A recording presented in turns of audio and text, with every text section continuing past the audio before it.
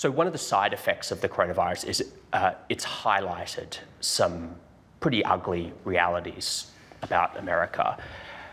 To what extent were you surprised when you saw the statistics that Black Americans were dying at twice the rate of white Americans, and also that Black-owned small businesses were shuttering at twice the rate of white small businesses? Well, it's tragic.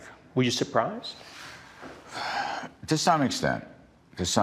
Now, I assume you're adjusting for some of these violent protests where the Black business have been hurt the most. No.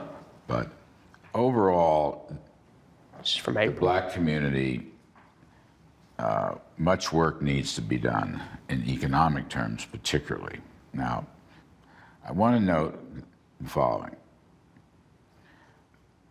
I don't accept the view of systemic racism. I think there is racism in pockets in this country, but I do not believe it is systemic.